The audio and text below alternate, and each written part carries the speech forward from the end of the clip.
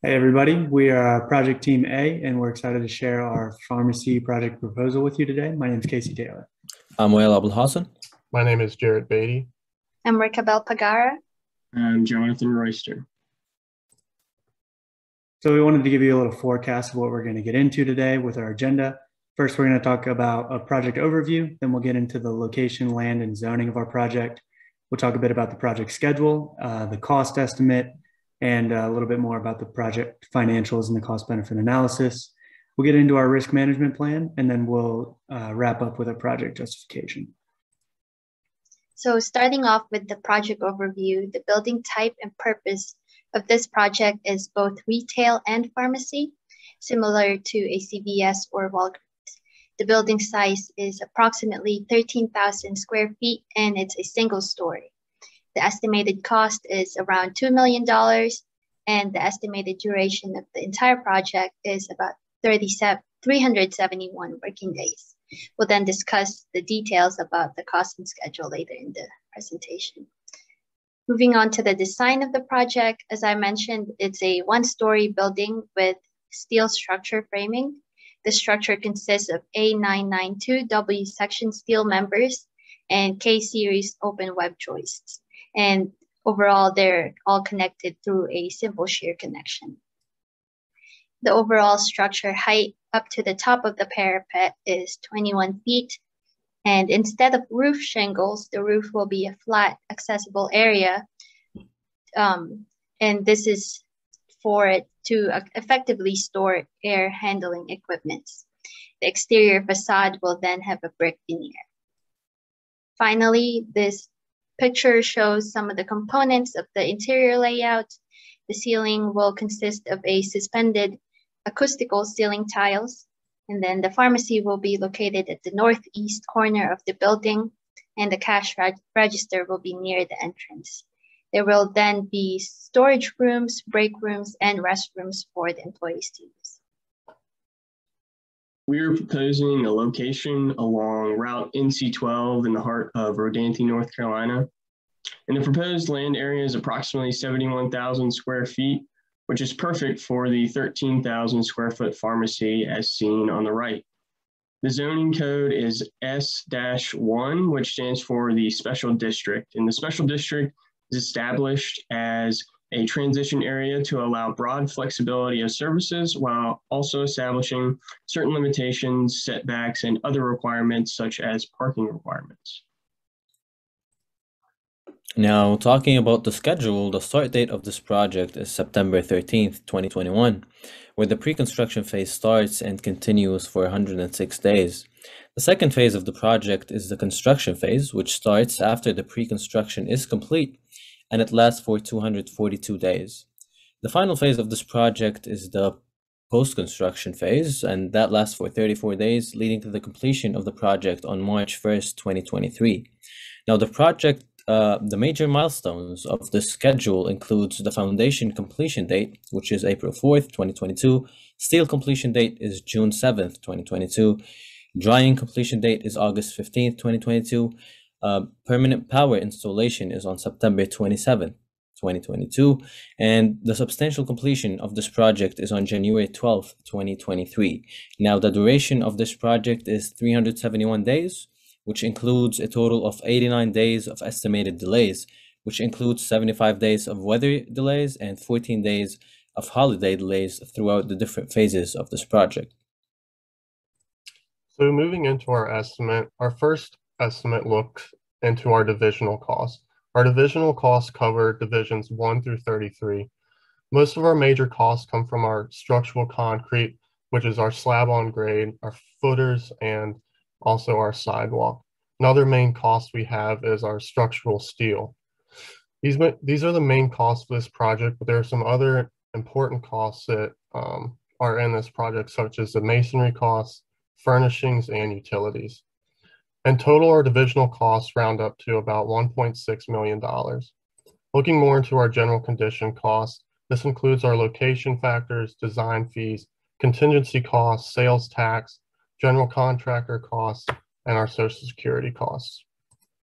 Overall, this costs about $400,000, and it brings our total of the project to about $2.1 million. So the main focus of this analysis is to find the time needed for the pharmacy to generate enough revenue to pay off the initial cost of the project. Now, in 2017, the profit margin of independent pharmacies was at 21.8%. That makes the average independent pharmacy gross profit around $600,000. This number increased in 2019, making the average independent pharmacy gross profit around $715,000. Now, to examine the potential profit of the construction of this pharmacy in this area, we assume that the yearly income is around $715,000, which allows the owners to repay the initial cost of the pharmacy in around a 6-year time frame. So the purpose of our risk management plan is to proactively identify all the potential risks in this project, and so that we may come up with plans to mitigate those risks. We do this by breaking down all the potential risks into categories based on their potential impact on the project and the probability that they will occur on a basis of 1 to 3. And then we rank those from lowest priority to high priority. For the sake of time in our presentation, we're only going to discuss the highest priorities, which include weather delays. So to start with weather delays, it's certain that coastal weather patterns are going to affect the schedule of this project, which is going to account for lost time waste. To account for this, we've appropriately factored that time into an extension of our project schedule. Next, Rodanthe is in a tourist-heavy area, which sees peak seasons and off-peak seasons. So the material lead times between those seasons is going to change the delivery duration, and we've reflected that longer lead time duration in part of our schedule as well. Next, we're living in a post-pandemic world, and COVID-19, we're still seeing the implications of the pandemic on the supply chain. So there really is a material shortage that goes along with price escalation. And in order to account for that additional cost, we're going to have to require compensation as a percentage of the project. Rodanthe is also an environmentally sensitive area. It's just off the Pamlico Sound, which contains a high density of environmentally essential submerged aquatic vegetation, or SAVs. And for this reason and a couple of others, we anticipate that the Environmental Permitting Agency is going to adhere to strict erosion and sediment control requirements. So we've doubled our typical silt fencing, and we're going to install extra erosion and sediment protection as specified in our QTO. And lastly, the trade shortages. So for several years, the construction industry has witnessed a general labor shortage, but that shortage is going to be even worse in a remote location such as Rodanthe, because very few trade contractors permanently store their labor in an area like that. They don't have workers stationed in the area. So they're going to require compensation for long-term housing. Therefore, we've factored a small percentage into the location factor to account for that trade compensation. So moving into our project justification and why we're proposing this project, one of the main things we focused on was looking at the age group of Rodanthe. The average age of the people living in Rodanthe full-time is around 50 years old. And based off of a survey that we found through the internet, average people between 45 and 54, over 50% of them take pharmaceutical drugs. And as the ages get higher, that number increases. So we figured by putting a pharmaceutical place that tends to the needs of older people, as well as fluctuating tourists throughout the season, through the on and off seasons, it'll provide a yearly influx of income. Moving into the closest pharmacy location. The closest pharmacy location to Rodanthe is 30 miles.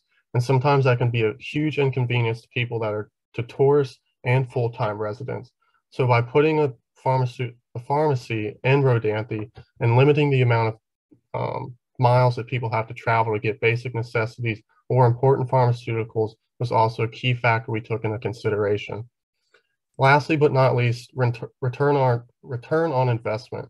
6 years is a pretty short time for a return on investment. Based off our cost-benefit analysis, this would be a real beneficial and a great return on investment in a short period of time.